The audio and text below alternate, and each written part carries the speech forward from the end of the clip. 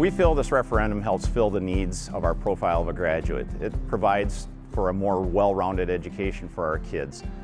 They need more than what's just in the four walls of the classroom. There are things that they experience outside of the classroom that provide for their educational and for their development experience, and those things are all important and why we have these in the referendum.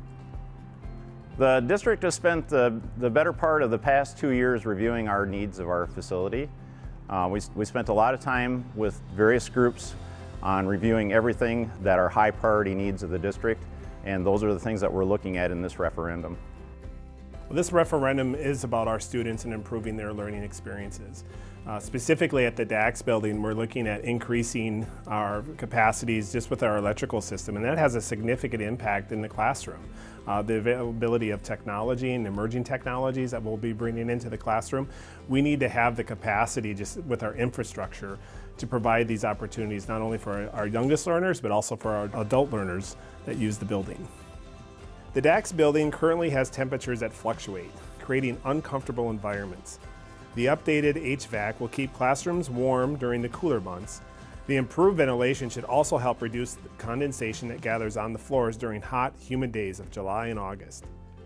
Our most important job every day is the safety and security of our students and our staff.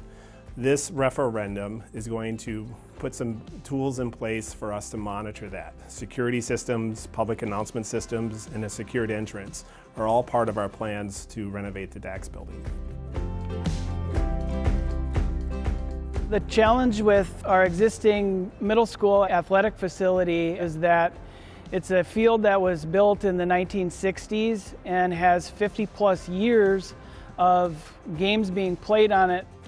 While it was a phenomenal facility for, let's say, a Class A school, it's not necessarily a very good facility at this point in time for a 4A school, which is our current football classification.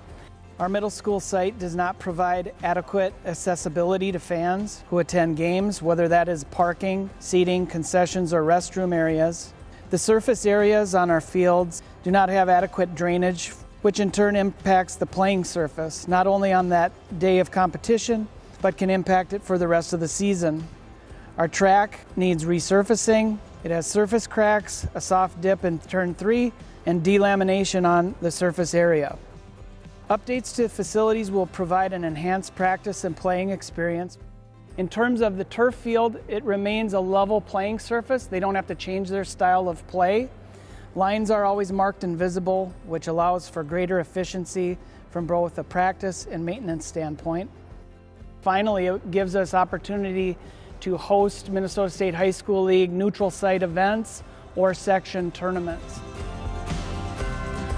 When I think about the opportunities that a performing arts center could bring to us, it could incorporate our theater program, drama program, speech, and fine arts programs, and basically expand everything that we're able to offer currently. Not only could that help us from a school's perspective, but it could also offer opportunities for community to take a look at what we have available for space and hope that they would have an opportunity to use that space also.